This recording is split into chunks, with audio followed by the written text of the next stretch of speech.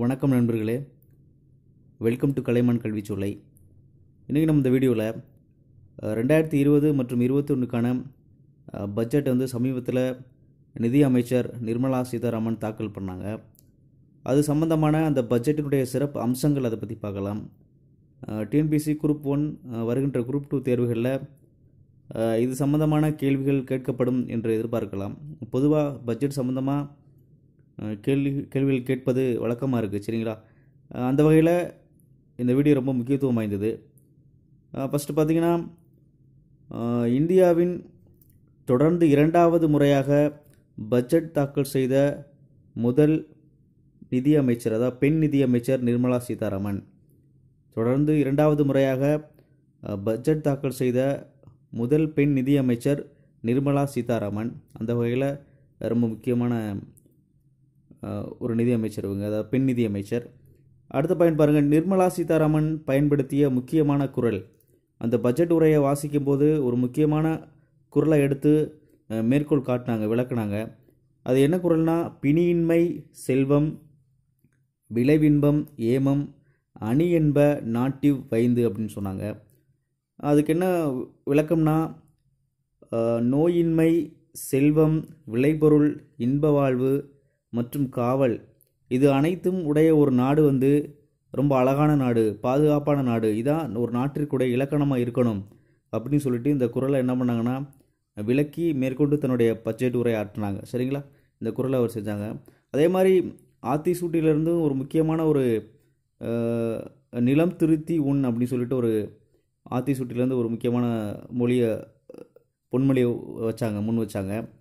நிலத்தை உழுது அதிலிருந்து வருகின்ற விளைச்சலை உண்ண வேண்டும், அதை சொல்கிறது தான் அந்த ஆத்திச்சூடி, சரிங்களா? அடுத்து பாருங்கள், பட்ஜெட்டின் 3 முக்கிய கருப்பொருள்கள் அப்படின்னு சொல்லிட்டு 3 விஷயத்தை சொல்லியிருக்காங்க. இந்தியாவின் விருப்பம், பொருளாதார வளர்ச்சி, அக்கறை உள்ள சமூகம். இதெல்லாம் இந்த பட்ஜெட்டுடைய 3 முக்கிய கருப்பொருள். இதை அடிப்படையாக வச்சு தான் நம்ம அந்த பட்ஜெட்டை தயாரிச்சிருக்கோம் அப்படின்னு சொல்லிட்டு அந்த பட்ஜெட் உரையில் அவங்க மேற்கோள் காட்டுறாங்க, சரிங்களா? அடுத்து பாருங்கள், 2022ஆம் ஆண்டில் G20 மாநாடு இந்தியாவில் நடத்தப்படும் என்று சொல்லியிருக்காங்க. 2022 G20 மாநாடு இந்தியாவில் நடத்தப்படும். அந்த மாநாட்டை நடத்துவதற்காக 100 கோடி ஒதுக்கீடு செய்யப்பட்டுள்ளது. மாநாடை சிறப்பாக நடத்துறதுக்காக 100 கோடி ஒதுக்கீடு செய்திருக்காங்க. அடுத்து பாருங்கள், மக்கள் மருந்தகம். இதை எப்படி சொன்னாங்கன்னா ஜன் ஔஷதி அப்படின்னு சொல்லுவாங்க. ஜன் ஔஷதி அப்படின்னா மக்கள் மருந்தகம். ஏற்கனவே நாட்டில் 6000 மக்கள் மருந்தகங்கள் இருக்குது அப்படின்னு சொல்லியிருக்காங்க. எதற்காக மக்கள் மருந்தகங்களை ஏற்படுத்துகிறாங்கன்னா, ஏழைகளுக்கு குறைந்த விலையில் மருந்துகளை அளிக்கும் பொருட்டு இதை அமைச்சிருக்காங்க. என்ன சொல்லியிருக்காங்கன்னா, 2024ஆம் ஆண்டுக்குள் நாட்டின் அனைத்து மாவட்டங்களிலும் மக்கள் மருந்தகங்கள் அமைக்கப்படும் அப்படின்னு சொல்லியிருக்காங்க. அந்த மக்கள் மருந்தகங்களின் மூலம் ஏழை சமுதாயத்தில் நலிவடைந்த மக்களுக்கு குறைந்த விலையில் மருந்துகள் வழங்கணும். அதான் அந்த ஜன் ஔஷதியுடைய நோக்கம். இந்த திட்டம் ரொம்ப முக்கியமானது. அதே மாதிரி நாட்டின் அனைத்து மாவட்டங்களிலும் இந்த மாதிரியான ஜன் ஔஷதி, இந்த மருந்தகங்கள் ஏற்படுத்தப்படும் அப்படின்னு சொல்லியிருக்காங்க.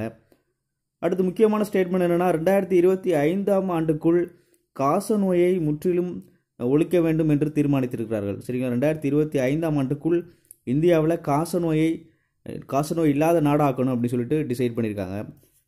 போக்குவரத்து சம்பந்தமாக அவங்க பட்ஜெட்டில் சொன்னது பார்த்திங்கன்னா, சென்னை டு பெங்களூரு விரைவுச்சாலை விரைவில் அமைக்கப்படும் அப்படின்னு சொல்லியிருக்காங்க. சென்னை டு பெங்களூர் விரைவுச்சாலை விரைவில் அமைக்கப்படும் அப்படின்னு சொல்லியிருக்காங்க. இந்த சாலை பார்த்திங்கன்னா கர்நாடகம், தமிழ்நாடு மற்றும் ஆந்திரா வழியாக செல்கிறது அப்படின்னு சொல்லியிருக்காங்க. அடுத்து பாருங்கள், உடான் திட்டம்.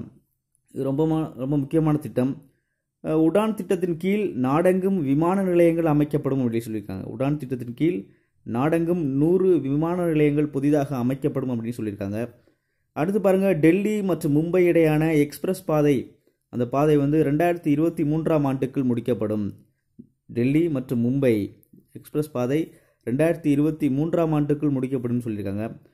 அருங்காட்சியகத்தை பற்றி சில ஸ்டேட்மெண்ட் கொடுத்துருக்காங்க. தூத்துக்குடி மாவட்டம் ஆதிச்சநல்லூரில் சிறப்பு வாய்ந்த அருங்காட்சியகம் இந்திய தொல்லியல் துறையின் சார்பாக அமைக்கப்படும் அப்படின்னு சொல்லியிருக்காங்க.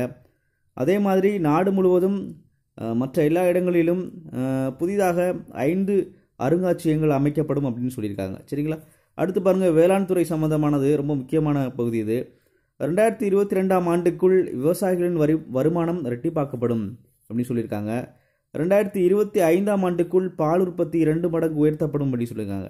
2022 விவசாயியின் வருமானம் 2025 பார்த்தீங்கன்னா பாலுடைய உற்பத்தி அதிகப்படுத்துவோம் 2 மடங்கு அதிகமாக்கணும் அப்படின்னு சொல்லியிருக்காங்க. விவசாயிகளுக்கு கடனுதவி வழங்கப்படும் அப்படின்னு சொல்லியிருக்காங்க. அதை கடனுதவி வழங்குறதுக்காக 1.60 லட்சம் கோடியை நிதி ஒதுக்கீடு செய்திருக்காங்க அந்த பட்ஜெட்டில். அடுத்து பாருங்கள், விவசாயம் மற்றும் விவசாயிகளை மீட்டெடுப்பதற்காக 16 அம்ச திட்டங்களை மத்திய அரசு வகுத்துள்ளது அப்படின்னு சொல்லியிருக்காங்க. சரிங்களா, 16 அம்ச திட்டங்களை விவசாயிகள் மற்றும் விவசாயிகளை மீட்டெடுப்பதற்காக இந்த திட்டம் வகுத்திருக்கோம் அப்படின்னு சொன்னாங்க. அடுத்து பாருங்கள், விவசாய பொருட்களை விரைந்து கொண்டு செல்ல சந்தைப்படுத்த கிசான் ரயில் சேவை திட்டம் தொடங்கப்படும் அப்படின்னு சொல்லியிருக்காங்க. அதாவது விவசாயத்தில் விளைகிற அந்த பழங்கள் காய்கறிகள் விரைவில் அழுகி போகிற அந்த பண்டங்களை விரைவாக மற்றொரு இடத்துக்கு சந்தைப்படுத்துறதுக்கு கிசான் ரயில் சேவை திட்டம் தொடங்கப்படும் அப்படின்னு சொல்லிட்டு உறுதியளிச்சிருக்காங்க. அடுத்து பாருங்கள், சூரிய மின் உற்பத்தி மூலம் மின்சாரம் தயாரிக்கும் விவசாயிகளுக்கு 20 லட்சம் கடனுதவி நிதியுதவி வழங்கப்படும் அப்படி சொல்லியிருக்காங்க. சரிங்களா, சூரிய மின் உற்பத்தி மூலம் யாரெல்லாம் மின்சாரம் தயாரிக்கும் அதாவது அந்த மின்சாரத்தின் மூலம் தங்கள் நிலங்களில் உள்ள அந்த ஆழ்துணை கிணறுகளிலிருந்து மோட்டர்களை அந்த மின்சாரத்தை பயன்படுத்தி இயக்குகிற அந்த விவசாயிகளுக்கு 20 லட்சம் கடனுதவி வழங்கப்படும் அப்படி சொல்லியிருக்காங்க. மீன் உற்பத்தி மற்றும் ஒருங்கிணைந்த பண்ணை போன்ற தொழில்களுக்கு நிதி வழங்கப்படும், முக்கியத்துவம் அளிக்கப்படும் அப்படி சொல்லியிருக்காங்க. அடுத்து பாருங்கள், தண்ணீர் தட்டுப்பாடு நிலவும் 100 மாவட்டங்களில் சூரிய மின் உற்பத்தி திட்டம் முதற்கட்டமாக செயல்படுத்தப்படும் அப்படின்னு சொல்லியிருக்காங்க. சரிங்களா, அடுத்து பாருங்கள், கல்வி மற்றும் வேலைவாய்ப்பு சம்பந்தமாக நாடு முழுவதும் ஒரே கல்விக் கொள்கை அமல்படுத்தப்படும் அப்படின்னு சொல்லியிருக்காங்க. அடுத்து பாருங்கள், 100 சிறந்த கல்வி நிறுவனங்களின் மூலமாக ஆன்லைனில் பட்டப்படிப்பு கல்வி சேவை தொடங்கப்படும். அதாவது ஆன்லைனில் இணையத்தில் என்ன பண்ணுறாங்கன்னா 100 சிறந்த நிறுவனங்களை தேர்ந்தெடுத்து அவங்க மூலமாக நாட்டில் உள்ள மாணவர்களுக்கு ஆன்லைனில் பட்டப்படிப்பு சேவையை தொடங்க முடிவெடுத்திருக்காங்க. உத்தரப்பிரதேசத்தில் தேசிய காவல்துறை பல்கலைக்கழகம் ரொம்ப முக்கியமானது. தேசிய காவல்துறை பல்கலைக்கழகம் உத்தரப்பிரதேசத்தில் அமைக்கப்படும் அப்படின்னு சொல்லியிருக்காங்க. அதே மாதிரி தேசிய தடவியல் மற்றும் சைபர் அறிவியல் பல்கலைக்கழகம் அமைக்கப்படும் அப்படின்னு சொல்லியிருக்காங்க. சரிங்களா, அடுத்து பாருங்கள், பொறியியல் படிப்பு முடித்த நகர்ப்புற உள்ளாட்சி சேர்ந்த இளைஞர்களுக்கு 1 வருட இன்டர்ன்ஷிப் பயிற்சி வழங்கப்படும் அப்படின்னு சொல்லியிருக்காங்க. பொறியியல் படிப்பு முடித்தவர்களுக்கு நகர்ப்புற அந்த உள்ளாட்சி பகுதியில் சேர்ந்தவர்களுக்கு 1 வருட இன்டர்ன்ஷிப் பயிற்சி வழங்கப்படும் அப்படின்னு சொல்லியிருக்காங்க. அடுத்து பாருங்கள், கிராமங்களில் உள்ள மாணவர்களுக்கு பயனளிக்கும் பொருட்டு பாரத் நெட் சேவை விரிவுபடுத்தப்படும். கிராமங்களில் உள்ள மாணவர்களும் அனைத்து விதமான விஷயங்களை தெரிஞ்சுக்கிறதுக்கும் அவங்களுடைய நலனில் முன்னேற்றம் ஏற்படுவதற்கும் இந்த பாரத் நெட் சேவை விரிவுபடுத்தப்படும் கிராமங்கள் அளவில் அப்படின்னு சொல்லியிருக்காங்க. பட்ஜெட் சம்பந்தமான பிற முக்கிய அம்சங்கள் அப்படிங்கிறத பார்க்கலாம். ஃபஸ்ட் பார்த்தீங்கன்னா, ஆதார் கார்டு அடிப்படையாக கொண்டு ஆன்லைனில் விரைந்து பேன் கார்டுகள் வழங்கும் திட்டம் தொடங்கப்படும் அப்படின்னு சொல்லியிருக்காங்க. இது ரொம்ப முக்கியமான விஷயம். அதாவது 5 லட்சம் வரை வருமானம் வரும் எந்த நபரும் வரி செலுத்த தேவையில்லை. வருடத்திற்கு 5 லட்சம் வரை நமக்கு வருமானம் இருந்துச்சுன்னா நம்மளுக்கு 0% தான் வரி செலுத்தலாம். நம்மளுக்கு வரி செலுத்த தேவையில்லையே ஆக்சுவலாக. அடுத்து பாருங்கள், எல்ஐசி நிறுவனத்தில் உள்ள மத்திய அரசின் பங்குகளை விற்று 2 லட்சம் கோடி நிதி திரட்ட முடிவு செய்யப்பட்டுள்ளது. எல்ஐசி நிறுவனத்தில் உள்ள மத்திய அரசின் பங்குகளை விற்று அதன் மூலம் 2 லட்சம் கோடி நிதி திரட்ட முடிவு செய்திருக்காங்க. அதே மாதிரி ஐடிபிஐ பேங்க்லையும் உள்ள அரசின் பங்குகளை விற்க முடிவு செய்யப்பட்டுள்ளது அப்படின்னு சொல்கிறாங்க. அடுத்து பாருங்கள், அந்த இயற்கை எரிவாயு இணைப்பு திட்டத்தை 11 கிலோமீட்டர்லேருந்து 20 கிலோமீட்டர் வரை விரிவுபடுத்த திட்டமிடப்பட்டுள்ளது அப்படின்னு சொல்கிறாங்க. சில பொருட்களுக்கு விலைகளை குறைச்சிருக்காங்க. என்னென்னா டெரிப்தாலிக் அமிலம், பத்திரிகை சம்மந்தமான அந்த அச்சு காகிதம், பத்திரிகை அச்சடிக்க பயன்படுற காகிதம், சூரிய மின் சாதனங்கள், சோலார் அந்த எக்யூப்மெண்ட்ஸ், அந்த இன்ஸ்ட்ருமெண்ட்ஸ், அது சம்மந்தமாக பொருட்களுக்கு என்ன பண்ணியிருக்காங்கன்னா விலையை குறைக்கப்படும் அப்படின்னு சொல்லியிருக்காங்க. அடுத்து பாருங்கள், காலநிலை மற்றும் சுற்றுச்சூழலை பொறுத்தவரை பாரிஸ் உடன்படிக்கையின்படி இந்தியா செயல்படும். இது உலக நாடுகள் பங்கேற்று ஒரு பொதுவான உடன்படிக்கையை ஏற்படுத்தியிருக்காங்க. சுற்றுச்சூழல் காலநிலை மாற்றத்தை எப்படி கையாளணும்னு சொல்லிட்டு இந்த உடன்படிக்கை. இந்த உடன்படிக்கையின்படி இந்தியா பல்வேறு நடவடிக்கைகள் எடுக்கும், அதாவது சுற்றுச்சூழலை பாதுகாக்கிறதுக்கு அப்படின்னு சொல்லியிருக்காங்க.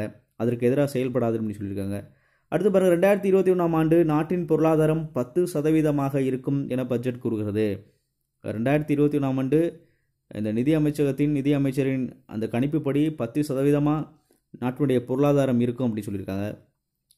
அடுத்து பாருங்கள், ஜிஎஸ்டி தாக்கல் செய்யும் முறை எளிமைப்படுத்தப்படும் அப்படின்னு சொல்லியிருக்காங்க. அரசு மற்றும் தனியார் பங்களிப்பில் 150 ரயில் சேவைகள் தொடங்கப்படும். இப்போ ரயில் சேவை பொறுத்தவரை முழுக்க அரசின் கட்டுப்பாட்டில் தான் இருந்தது. இப்போ என்ன பண்ணியிருக்காங்கன்னா தனியாரும் தங்களுடைய முதலீடை இந்த ரயில் சேவைகளை செலுத்தலாம் அப்படின்னு சொல்லியிருக்காங்க. அடுத்து பாருங்கள், நாட்டில் உள்ள சுற்றுலா தலங்களை இணைக்க தேஜஸ் என்ற விரைவு ரயில் சேவை தொடங்கப்படும் அப்படின்னு சொல்லியிருக்காங்க. நாட்டில் உள்ள அனைத்து விதமான சுற்றுலா தலங்களுக்கும் கொண்டு சேர்க்கிற மாதிரி இணைக்கிற மாதிரி தேஜஸ் என்ற விரைவு ரயில் சேவை தொடங்கப்படும் அப்படின்னு சொல்லியிருக்காங்க. அடுத்து பாருங்கள், ரயில் தண்டவாளங்களில் அருகில் சூரிய மின் உற்பத்தி செய்யும் மின்சாதனங்கள் அமைக்கப்படும் அப்படின்னு சொல்லுவாங்க. ரயில் தண்டவாளங்களில் இருபுறங்களிலும் எங்கெங்கெல்லாம் முடியுமோ அங்கெங்கெல்லாம் சூரிய மின் உற்பத்தி செய்யும் அந்த சோலார் பவர் பேனல் அமைக்கப்படும் அப்படின்னு சொல்லியிருக்காங்க. அடுத்து பாருங்கள், ஜல் ஜீவன் இந்த திட்டத்திற்கு மொத்தம் 11,500 கோடி என்ன பண்ணியிருக்காங்கன்னா நிதி ஒதுக்கியிருக்காங்க ஜல் ஜீவன் திட்டத்திற்கு. நண்பர்களே, பட்ஜெட் சம்பந்தமான தேர்வு நோக்கில் இந்த விஷயங்கள் போதுமானது. இதிலிருந்து கேள்விகள் கேட்க வாய்ப்புகள் இருக்குது. சரிங்களா? இந்த வீடியோ உங்களுக்கு பயனுள்ளதாக இருந்திருக்கு நம்புகிறேன். நம்ம சேனலை சப்ஸ்கிரைப் பண்ணுங்கள், ஷேர் பண்ணுங்கள், கமெண்ட் பண்ணுங்கள். தேங்க்ஸ் ஃபார் வாட்சிங். நன்றி, வணக்கம்.